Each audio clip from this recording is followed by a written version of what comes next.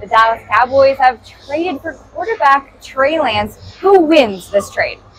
Well, except for the controversial part of it, which is the distraction and the, oh, he's going to take over for Dak, and what about Dak's contract? Because all that stuff, that's sidebar stuff, and it doesn't matter if it's not true, because none of that stuff is true. He's not taking over for Dak Prescott. No. It's not leverage against Dak Prescott's contract. He's not even taking over Cooper Rush. He's a prospect. So if the Cowboys could ignore the outside noise, then this can work out fine. Giving up a 4th-round pick for a prospect, think of it this way. Would you draft Trey Lance in the 4th round? Yeah. Every couple of years? I mean, as the number 3 pick in the 2021 draft, it seems like a steal for the Cowboys. Right. So in that sense, it's a fail-safe move, as long as the Cowboys can deal with the publicity issues and the distraction issues. I would do what they've done in the past with some guys in somewhat similar circumstances. I would make sure that Trey Lance isn't holding a press conference every day in front of his locker. Right. That doesn't help anybody, and hopefully the Cowboys will kind of put a lid on that and make it really clear, as Jerry Jones did on Saturday night before the Raiders game, saying, I'm not counting on him for anything. I'm not counting him on to help this year. I'm not counting on him to contribute. I'm not. This is a wild dart throw and an attempt to just swing as hard as you can and see if you get a quarterback. It has been mentioned that the Cowboys were interested in Jalen Hurts in his draft, and that's true. Same draft as a 2nd-round pick. Yeah. So when people are saying, because now there's some retrofitting here, people say, well, the Cowboys have always loved Trey Lance. Well, they had a 2nd-round grade on him. Right. So they didn't love him enough like the 49ers did to give 3 number-1 picks to go get that slot. A trade, by the way, that will eventually come back, you would think, to haunt the 49ers. That chips away at your cupboard, whereas giving a 4th-round pick, that does not impact the Cowboys' future draft cupboard. So in the Cowboys, Trey Lance, San Francisco trade, is there a loser of this trade? Well, you can't get through this and ignore that San Francisco put its entire future in his hands, and that he was so bad, or such a bad fit, or such a something, he wasn't even competitive with Sam Darnold, let alone be a starter. When they named Sam Darnold the backup quarterback, it was like, okay, the writing is on the wall here. And the gap between those two is huge. Now, maybe if he doesn't have injuries last year, Trey Lance, because he got dinged up early on, maybe it's a smoother ride for him. Yeah. But by the time Brock Purdy goes from being a nobody to being better than him, Sam Darnold goes from being a washout to being better than him, a fair criticism of the whole Trey Lance package, and certainly of the 49ers, maybe the Cowboys will see. Kyle Shanahan is a quarterback guru. Yeah. And he couldn't get anything out of him. We'll see what Mike McCarthy can do. I will throw this negative at you as well. Yeah. Mike McCarthy's got his hands full. They're installing a new offense. He's got to get Dak Prescott to not throw 15 interceptions. Texas Coast offense. No Ezekiel Elliott. Yeah. All the changes and all the news. And now Mike McCarthy's got one more job, which is to train Trey Lance. Yeah. That makes it very much a back burner thing for me, and I assume and hope the Cowboys think the same. Okay, one more thing about Trey Lance. The number 3 overall pick in 2021, he's already being labeled as, quote unquote, a bust. Do you think that's fair? It's harsh, but when that level of expectation is put on you and you accomplish nothing, I guess it's fair. There's plenty of guys, to be very fair about it, who just don't fit where they're at. And change of scenery and all that kind of stuff. Yeah, but he hasn't had much chance to really develop on the field at the NFL level. Correct. I also think, the transformation from being at North Dakota State, with all due respect to their fine program, this ain't that.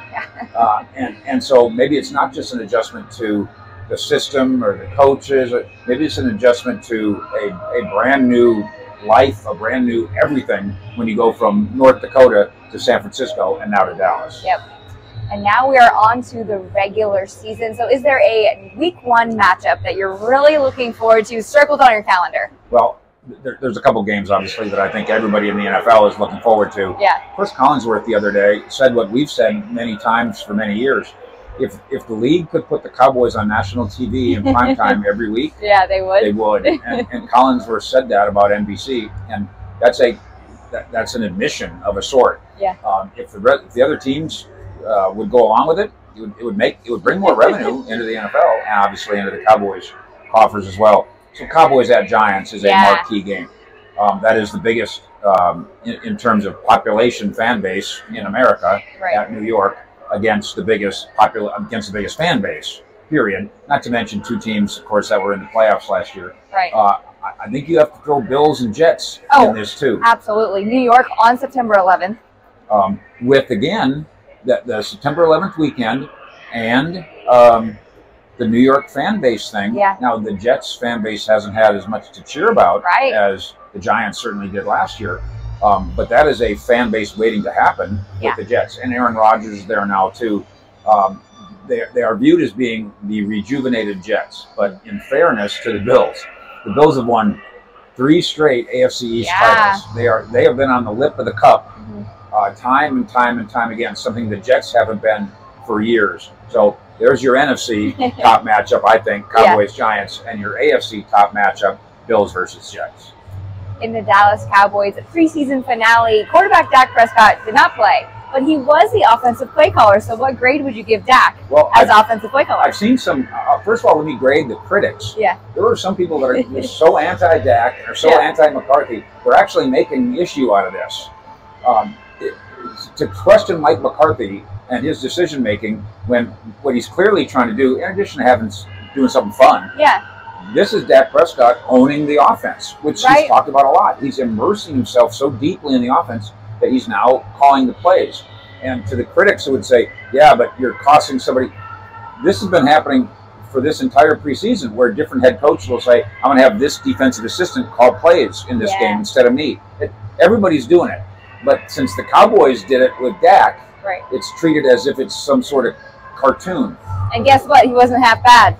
It worked out just fine on the scoreboard. And, of course, him in Will Greer's ear and Dak in his own bag, this will help the Cowboys because Dak Prescott will have a greater grasp of what he's doing. A different perspective, too. Okay, this is what Mike McCarthy's doing on the sideline. I know because I've now done it. Exactly right. This is like, teaching your kid how to drive. Yeah. And then at some point, you're in the driver's seat. Yeah. And at the next point, you move to the passenger seat, and eventually you take off the training wheels. Right. To let Dak Prescott do this is a good, smart, enriching experience for everybody involved. And there's no player on the offense. They just put up a bundle of points in the first half of this game. There's nobody on this third-team offense who's complaining because Dak Prescott's calling plays and costing them a job. Dak Prescott, so far, is helping guys win jobs as the play caller. Yeah, true that. Okay, last but not least, did you have any preseason Week 3 huge takeaways from around the league?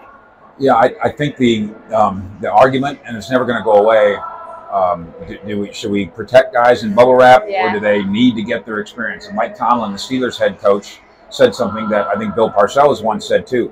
Before you box, you got to spar. And I get the analogy, except as I'll point out, with all due respect to the coaches who've decided to play their starters, unlike the Cowboys and McCarthy, the Bills played starters. Again, even in the last game, Josh Allen, Diggs, all playing. Sparring is against your friend with headgear on. This has nothing to do with sparring. Right. These are real live people trying to knock your block off. Additionally, as I've said many times about sitting out the preseason, because we've got to knock off the rust, and I got to feel what it's like to get hit, and I got to feel the speed of the game. So Dak Prescott should play 3 snaps in a preseason game, which is the kind of thing that Mahomes and Josh Allen have done. Aaron Rodgers, can't he just get the speed of the game and the sparring to boxing in the first 3 plays of the regular season, thus avoiding injury? So I'm not saying there's an automatically wrong idea here, but there's certainly not an automatically right one that says you play Josh Allen. That is not automatically right. That you play Dak Prescott, that's not automatically right. It could be a little different with Sam Howell in Washington. That's a little different. It's a little different with Desmond Ridder in Atlanta. It's certainly different with C.J. Stroud. He needs all the work he can get. True. But Dak Prescott does not need 3 snaps so he can get loose for the regular season. It's ridiculous to me. Good point, Fish.